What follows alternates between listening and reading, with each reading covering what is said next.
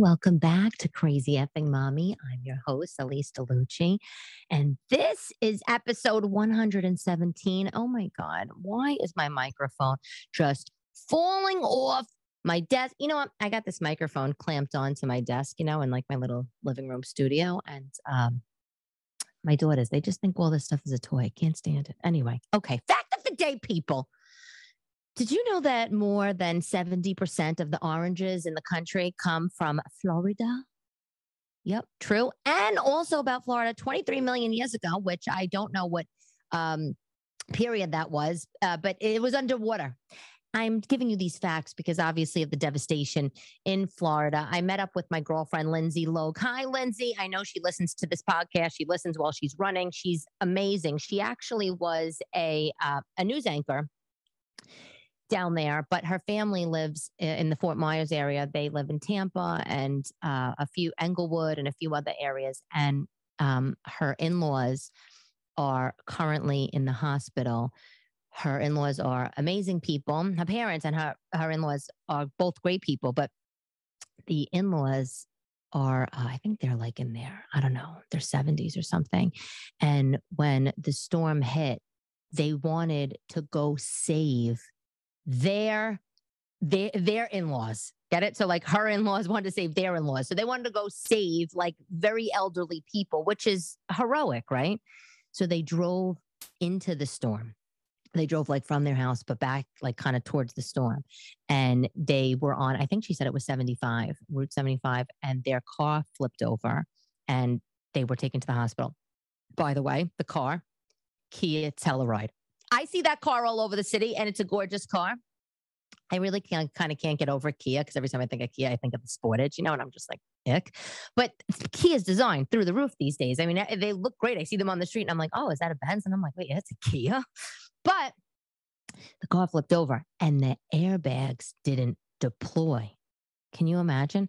Anyway, these poor people, somebody saw this happen on the road, pulled them, got them into the hospital. They didn't even know. They didn't even know that their airbags didn't deploy. I think they knew that their car flipped, but if it wasn't for this person, I think that saved them, then went back and took pictures of the car, they would have had no idea. I said, that lawsuit, okay, lawsuit. I'm not a litigious person, but that's a lawsuit, right? I mean, anyway, they thought, this is a little crazy, right? When that happens. They thought they were fine once they were in the hospital because there was no visible damage to them, no cuts and scrapes. But the father, Lindsay's father-in-law, started complaining about internal bleeding, and he did. So prayers to them. Lindsay and I, we celebrate our birthday every year. We have dinner, which is ridiculous because like the dinner that we have, this happens, right? To us as we get older. It feels like we just saw our friends yesterday, but meanwhile, it was a year ago. Like the dinner we had last year, it literally felt like a couple months ago. And my birthday's at the end of September, as is hers. And she's like, our dinner is coming. And I'm like, what? Anyway, we went to the Soho House down in the Meatpacking District. We had a great time. We just had like light apps kind of thing. She had everything, because who wants to be bothered with entrees and this and that? And we've known each other forever. So, we weren't really like super hungry, but they have like the most amazing, it's like a fried chicken, but it's vegan, it's cauliflower, and it's so good. Like the sauce is good. Anyway, so we went there. It was really great. We had some drinks, had some hors d'oeuvres, and then we just walked. I was doing a show in Midtown that wound up being canceled. And it was just one of those New York nights, like my favorite kind of nights, which by the way, my boyfriend doesn't like to do, which makes me want to kill him. Like the magic of New York is that you plan to do something and then it doesn't work out. And then you just wander around and get lost in the city streets. Right. And whether it's day or night, that's the magic. And I've been doing that since I'm literally a little girl. I would be going to my grandmother's house on Sunday for dinner in Greenwich Village. And after the macaroni and bacala was on the table, and everybody ate, I would be like, Mom, going to walk down to Canal Street. My family would be like, you're not going past Canal. It's terrible down there. And I would just wander around. I had nowhere to go. But anyway, So Lindsay and I, we walked around after the show didn't work out. And by the way, if you're watching this on video, it's a slightly distracting. I apologize. The the the ring light, I see it coming up in my eyeglasses glare. More on that in a sec. But we walked through Times Square on Pit of Manhattan, but it was like magical. And it was Yom Kippur, so there wasn't a lot of people out. And so Times Square, you could breathe. And even though the city's in such disarray and there's crime all over the place, it was fun. And we just sort of wandered around and we talked. And I think she like smoked a few cigarettes and I did not, although wanted to, but I don't smoke well anymore. And that was a phase. What do you want me to do? What do you want me to do? It was the Jersey Shore. It was the Hamptons. Everybody was doing it. But anyway, and it was just fun. It was just fun. One of those great nights. So I've been wearing glasses for the last like week or two because I went to the eye doctor and my prescription, they wanted to give me transitional lenses. Is it transitional? Oh, progressives. And it's like, what am I, Sophia Perillo from the Golden Girls? Like, nah, I don't want those lenses. Like, but that, this happens as you get older. Anyway, so my doctor tried something else, which is to lower. I'm really nearsighted, right? So I always wear contacts and glasses because I can't see far away. But he lowered my prescription for far away.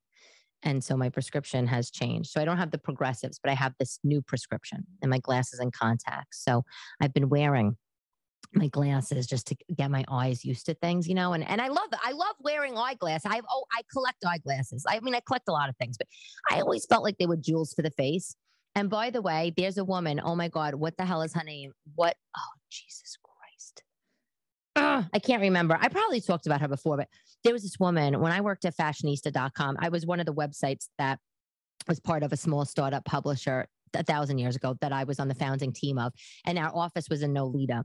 Downstairs, below, it was downstairs Moby's apartment, Moby, the electronica artist. Anyway, there was this woman, Linda Director. That's her name, Linda Director. She had this little tiny store on Mott Street. I think it was Mott and Spring. And I forget the name of her store, but she is like a fabulous older woman, like just beyond. And she was always dressed in the most fabulous, like cashmere knit jumpsuits. And like, one of these women with the pashmina, like the real one, not the $5 one from the street, just like thrown across her shoulders. And she always had these beautiful eyeglasses. And she sold all these gorgeous jewels for the face type of eyeglasses.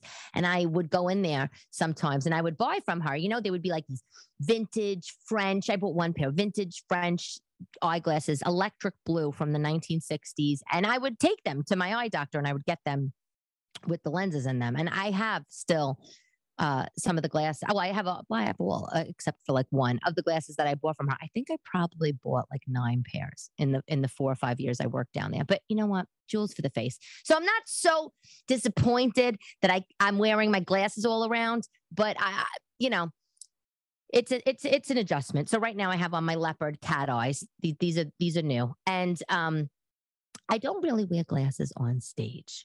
My boyfriend tells me, Chris says I should. He's like, why don't you wear glasses on stage?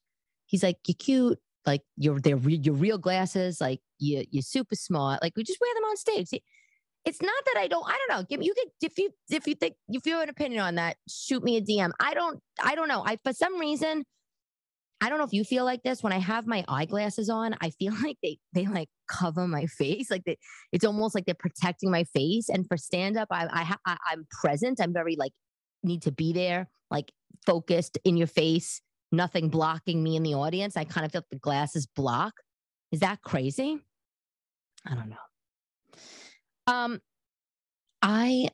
Oh my God. I am just so done with like the family drama, just in general. Like, right? Can we all agree on that? Can we all agree? So, I have a book coming out, by the way, in Q1 2023. And it's called Everything I Learned from the Mafia I Used to Succeed on Wall Street. And the book is currently being published, so I'm okay to talk about it. And I'm so excited about it. But the book is sort of about, it's like the rules of the mob. right? It's about the rules of the mob. And by the way, they mentioned this in a New York Post article I had a couple weeks ago. So I feel, again, the reason why I feel okay. But the book is like the rules of the mob, which also could be like rules of Italian American families, like pretty typical rules, like people at work are not your friends, like keep to yourself, like those, keep silent, like those kind of things, right? And the book is that, and then it's what I learned, those rules that I learned growing up, and then how I use them in my personal life, but how I then use them to apply in the business world, and how I use them to get ahead, right? So it's like a non-traditional business, scrappy book / memoir. And in the book, I'm obviously telling stories about my life, right? Not everything's real, not whatever. Not every single story. Saving that for my biography one day. No, but not every single story, but it's a compilation of stories, right? And I think you're going to like it, but that's not the point. The point is that I am so tired of the family drama, and you will read about my father in this book, right? And my father died in 2017, and it was a devastating time for me because, well, not only did he die, but he was my father. My father was estranged, and it was not by choice, and it's a whole long thing. But my parents got divorced. My parents were married for 20 years, and I have 2 other sisters, right? So they have 3 kids, all from the same parents. And when I was growing, I had a totally normal childhood, like totally normal, like born in Brooklyn, lived in Brooklyn, then moved out Staten Island, just totally normal, just great. I had a great childhood, right? My youngest sister, Gabrielle, she's like 15 years younger than me. She had a different childhood because when she was, 10, my parents were divorced. You know what I'm saying? So anyway, I know normal childhood, but my parents, they got divorced when I was 17, and it was really abrupt, like really abrupt. For being married for 20 years, it was just really strange. And my parents, they fought like parents would fight, but not enough where you would ever think like that they're going to split up. Fine.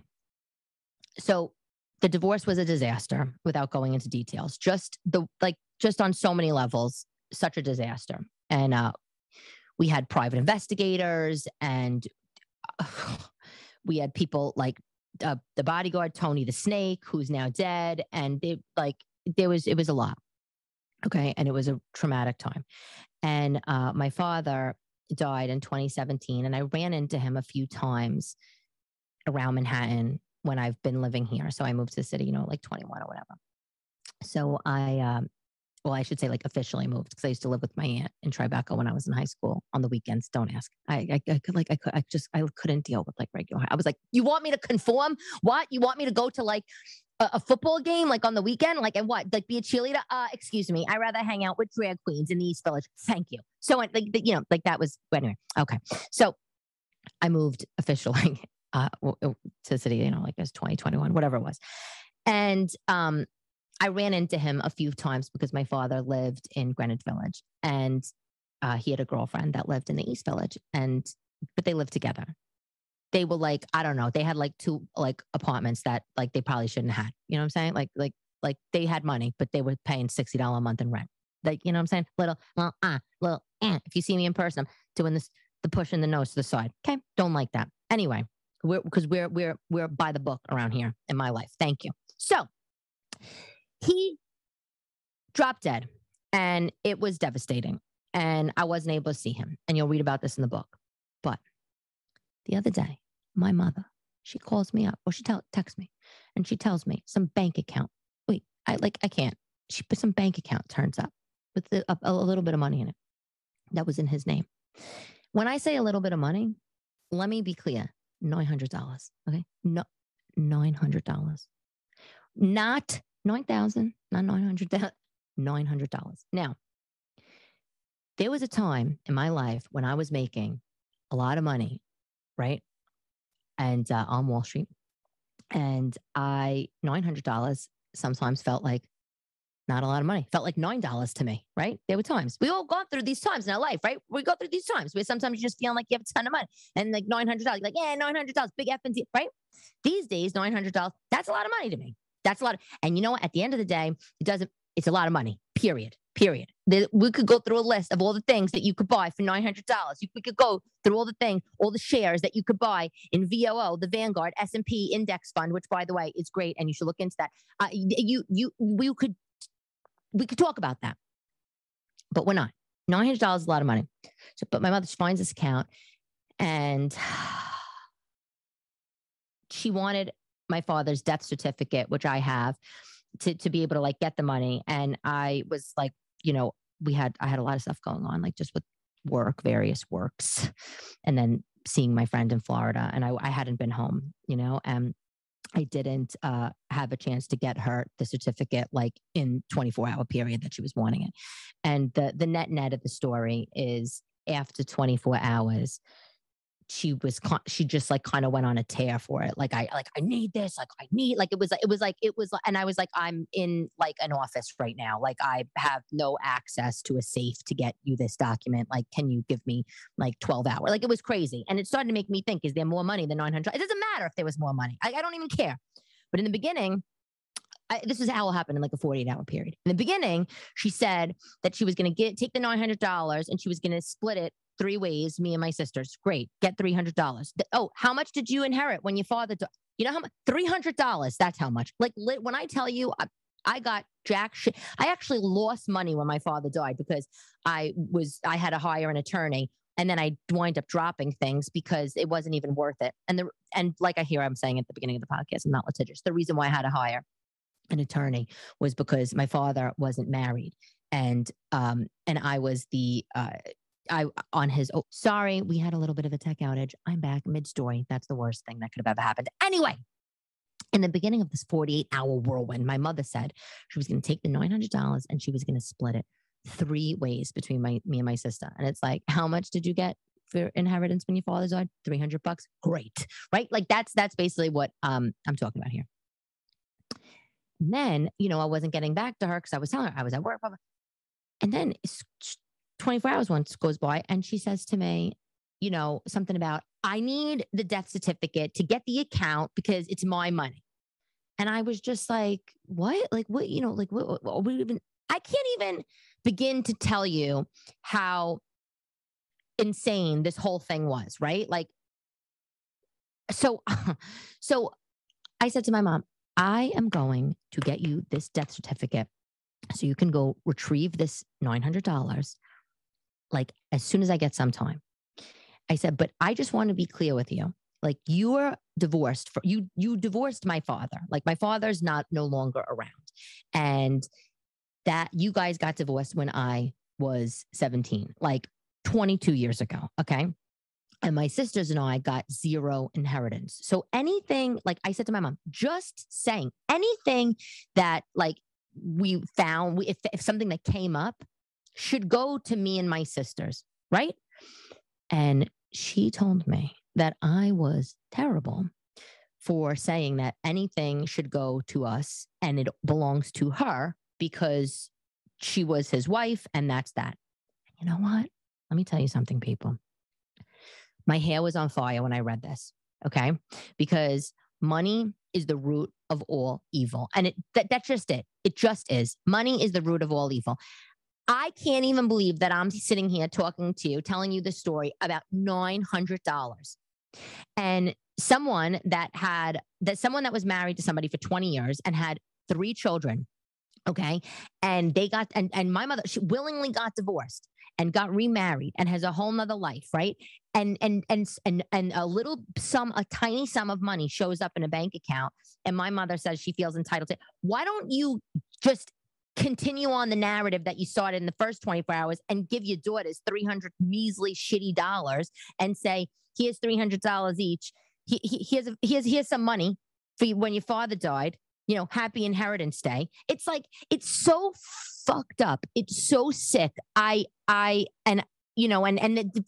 the way, I would probably be even saying different things right now, like not bad or better, but my stupid sound dropped out. What the hell? So anyway, and it cut off my story. But it's like,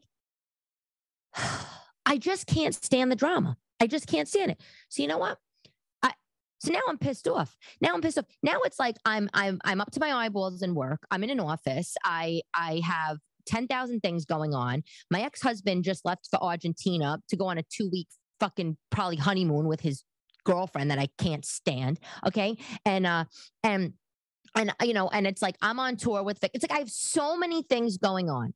And I'm working and I have my children and I'm cooking 3 meals a day and I'm doing laundry and I got to manage, you know, the babysitter nanny schedule. You know, it's like, and I'm not complaining. This is what life is. And out of the clear blue sky, just out of nowhere, you know, it's like, I need you to dig through your safe to find me a copy of this death certificate so I get $900 to give you and your sisters. And it's like, okay, I'll do it as soon as I can. And then it turns into, you know what? I want you to do this right now when I say immediately. And you know what? By the way, this money, it's mine because I deserve it because I had some terrible fucking, you know, marriage or divorce or whatever with this guy. And you're terrible, Elyse. You're terrible for saying that it should go to you and your sisters. And it shouldn't go to me. And you know what I told my mother? You know what I said to her? I said, you want to know what? I will get you that certificate when I have time. And you know what you could do? Take the money and you can keep it. I said, you keep it. I will give my 2 sisters $300 each. I'll give them $600 that I don't have. Okay. I'll give them $600 that I don't have that I've allocated to go spend somewhere else. I'll go take it out of some account. I will give them $600 so they can get their little fucking shitty inheritance. Okay. And we will move on. And I said to my mother, and I said, you make no mistake about it, that if I ever make the kind of money, you know, I used to make, right? Or if I'm ever at a point in my career where I'm just making, you know, a nice, handsome sum of money, if I ever hit it huge, if you listen, you are hearing it first, people. You are hearing it first right here. What's this date? What's this date? It is Friday, October 7th, 2022. You are hearing this first. If you ever see Elyse DeLucci on a Netflix special, if you ever see Elyse DeLucci on an Amazon special, and you read somewhere that I've gotten some large sum of money, let me tell you what I'm going to do with that money. I am going to take care of my 2 daughters, my ex-husband, and I am going to take care of my 2 sisters. And I told my mother, I will make money and one day, and I will take care of my sisters because it is sure as shit nobody else is thinking about us. Thank you. And you know, and of course, she just like doesn't even bother to answer. Anyway, I don't care.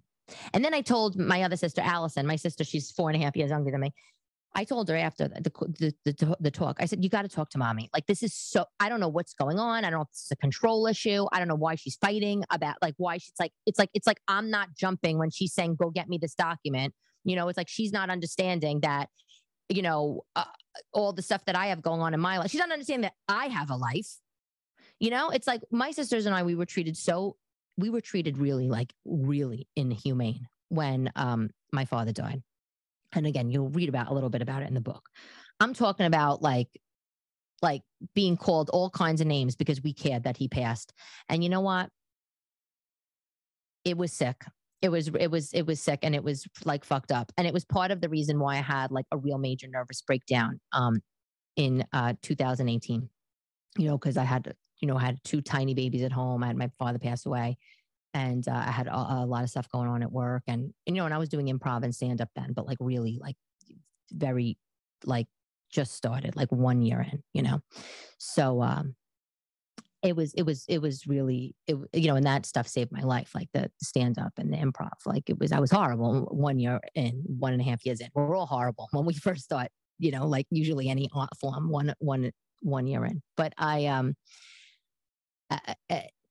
it saved my life, and I can't deal with someone, my own flesh and blood, you know, just with such being spoken to with such insensitivity about such a sensitive topic. And by the way, this was asked of me on my dad's birthday, which was October 2nd.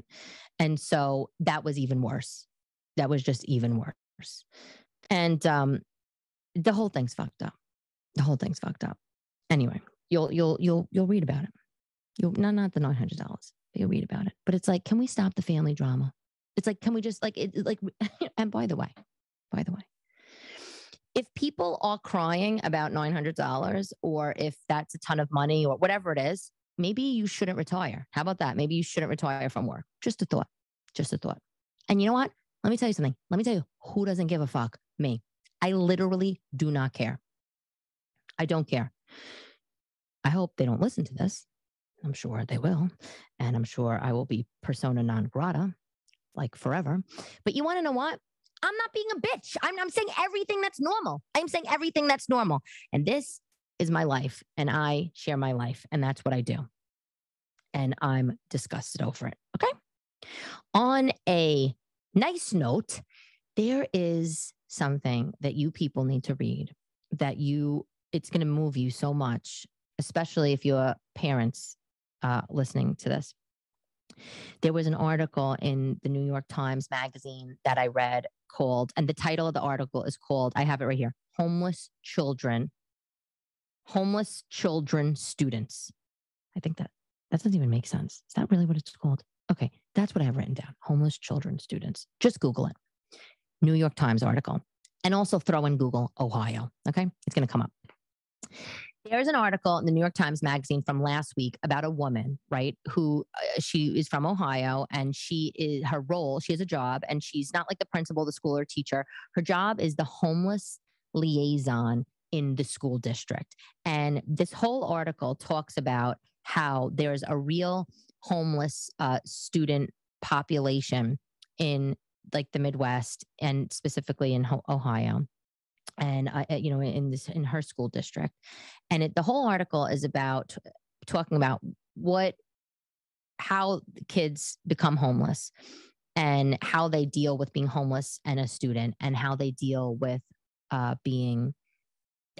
those kind of terrible things that you don't have a home, you don't have food to eat, you don't have clothes, you can't get washed for school, and we all know how horrible school kids and how many, how bullies they could be, right? What bullies they could be.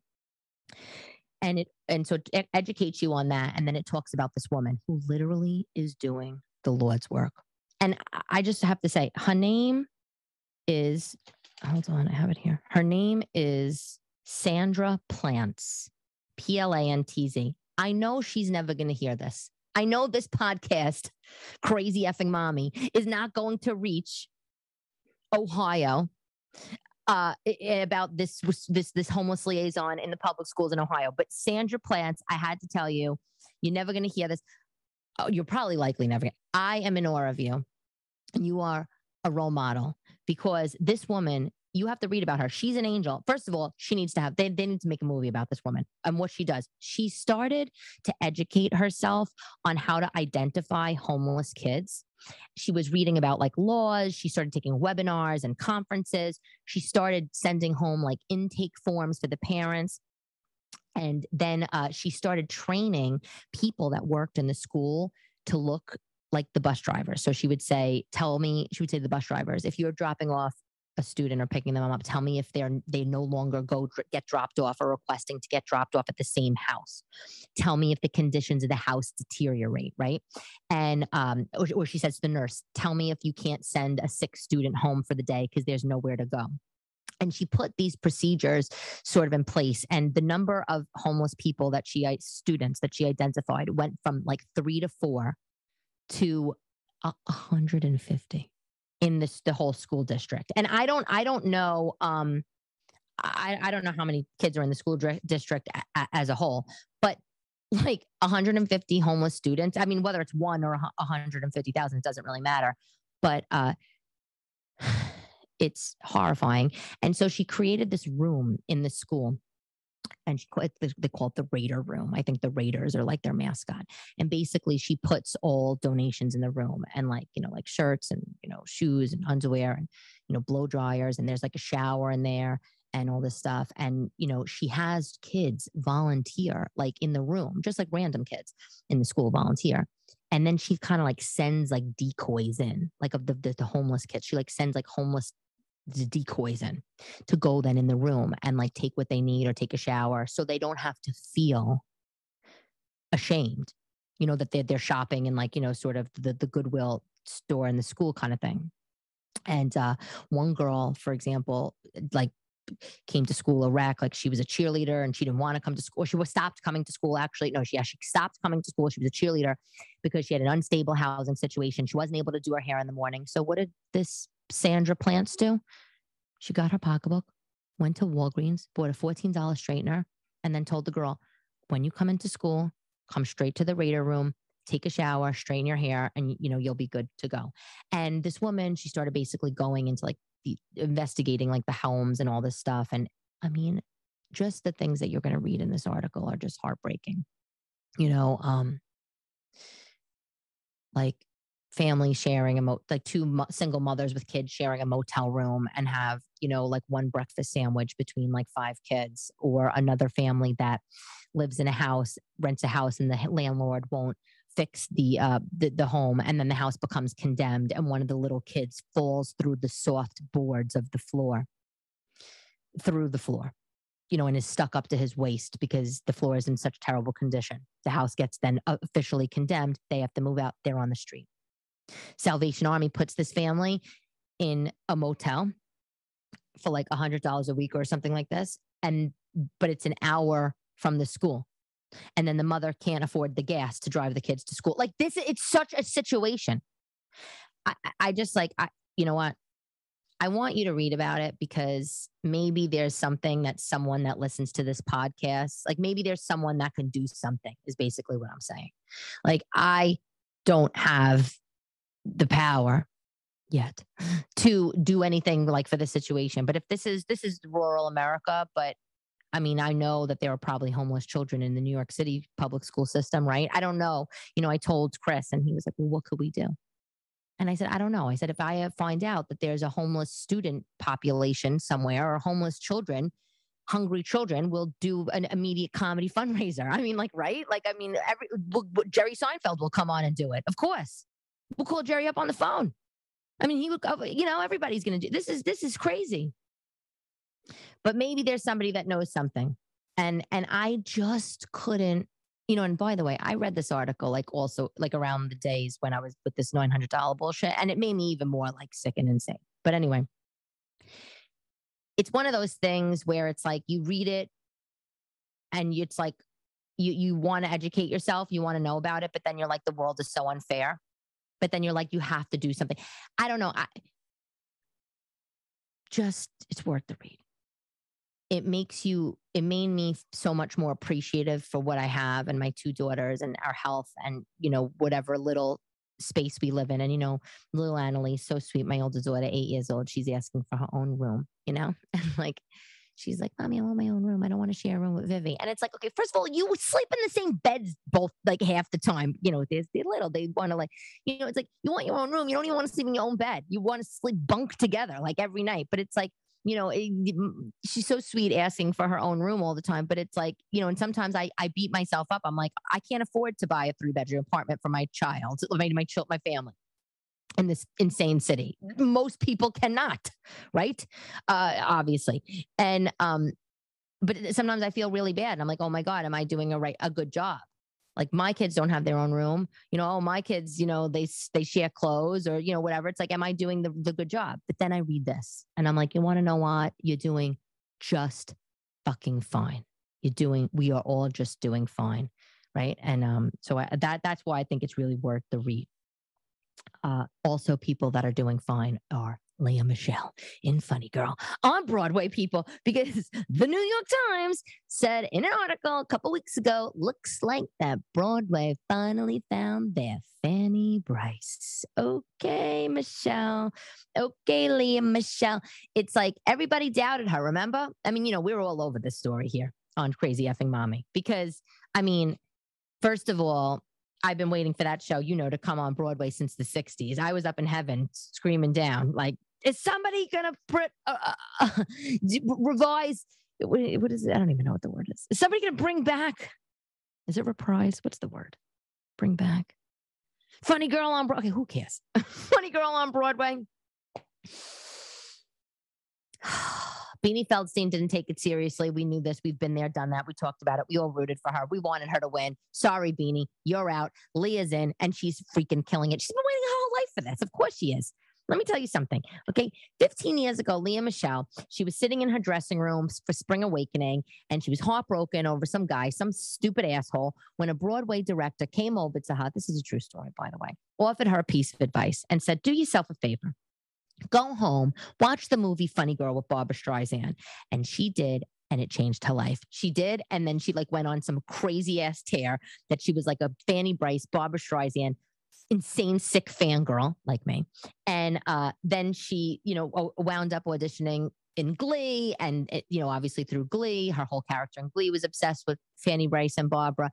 And, they would sing the songs and all this. And so obviously serendipity came. God made this happen. She's killing it on Broadway. And now I'm going to get tickets again. I saw it with Beanie and I'm going back. And it made me think, is Lea Michele going to like do such a great job over the years? Is the play going to run for a long time? Is the show going to run for a long time? And is she going to make her Broadway mark like Bernadette Peters, like Barbara, like Ethel Merman, right? Like Elaine Stritch. Oh, love Elaine Stritch. And by the way, if you haven't ever seen Elaine Stritch documentary, I think it's Just Shoot Me. Please do yourself a favor and watch it.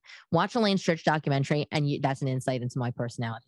Oh, Patti LuPone. Like, is Lea Michele going to join the ranks of this cast of amazing Broadway legends, right? That's what it's Broadway legends. By the way, Elaine Stritch, she lived in the Carlisle Hotel. She used to run around New York City without pants on. Oh, God. She's dead. But she's really something.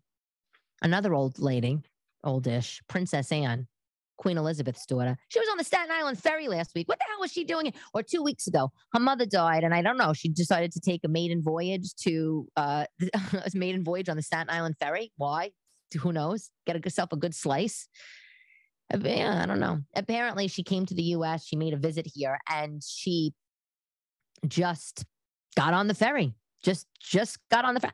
I don't turn on the linear television, which is like kind of like tech speak for regular TV. Like I don't turn on like channel 4, basically is what I'm saying. Not because I don't want to. I just feel like there's so many options and I'm busy, but I'm sure this was on the news. But I do think it's funny that she was on the ferry. Like, and did she just go on with all of the commuters? Like, did she have to wait online? Did people push into her? And was she like, oh, excuse me, I'm a princess? I mean, like, what was that like, Don't bump into the princess. Oh, my God. I watched the best movie, a little bit of TV talk right now. Okay.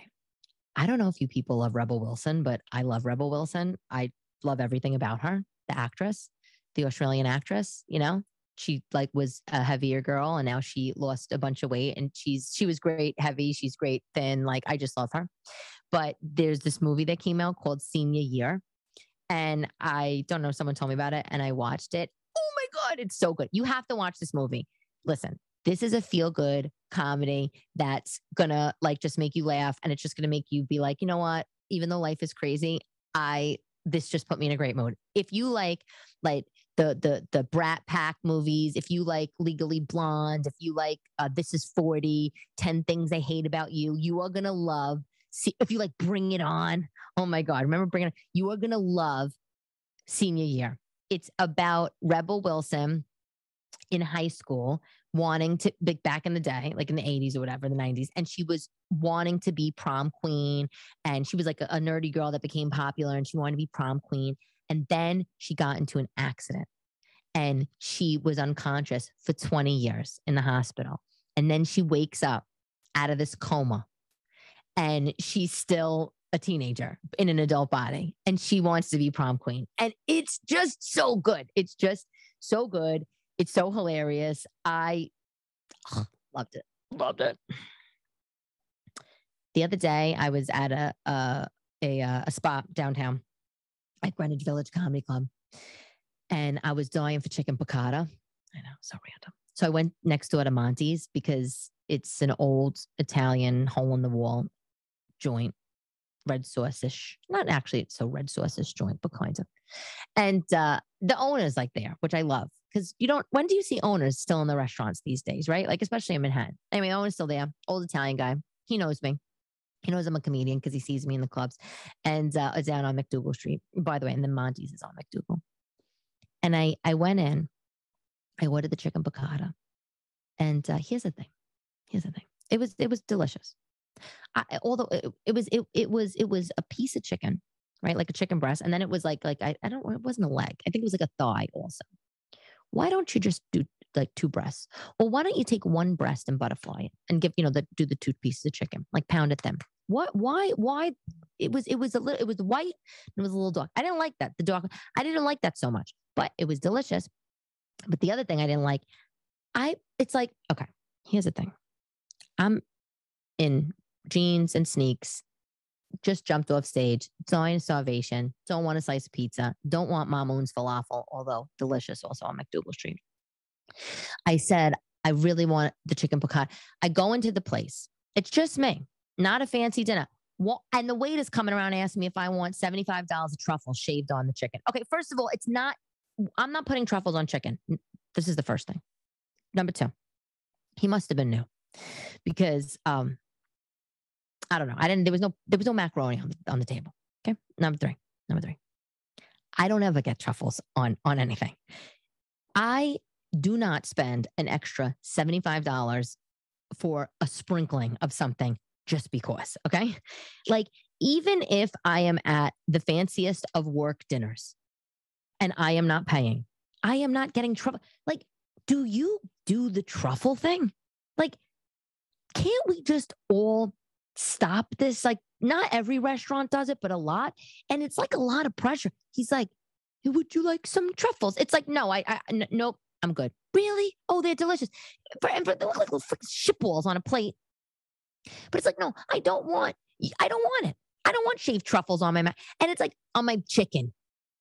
But it's also, and then if I was on a date, like, what if I was on a date? Right? What if I was on a date?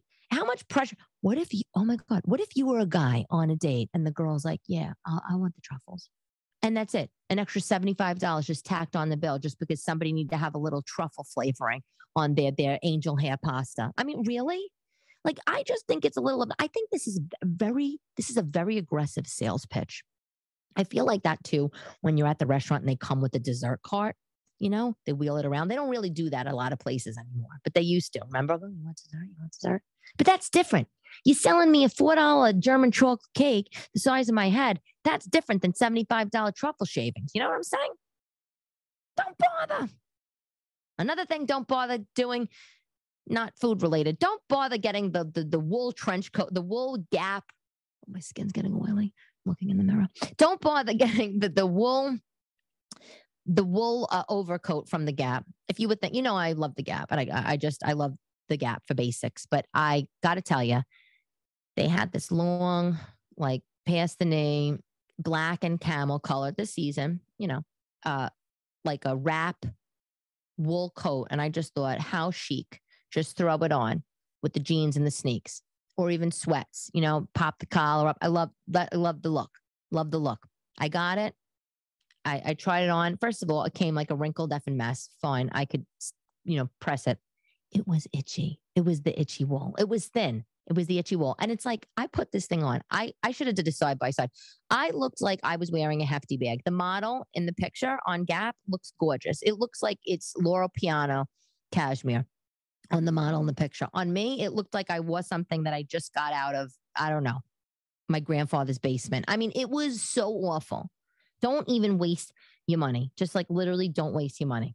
But our product of the week this week, I didn't buy, but it's in my Amazon cart, is a shoe stretch. Someone calling me? Oh, I don't know. No, it's not. That was weird. I thought it was like my doorbell. Because I told my super that my microwave had a short and he had to come up and look at it. But there's no way that he would be doing this early. Anyway. Okay. Shoe stretch spray. Okay, this is Sally. This is a Sally Seashell situation. Shoe stretch spray. Okay. Foot Matters shoe stretch spray is $10 on Amazon.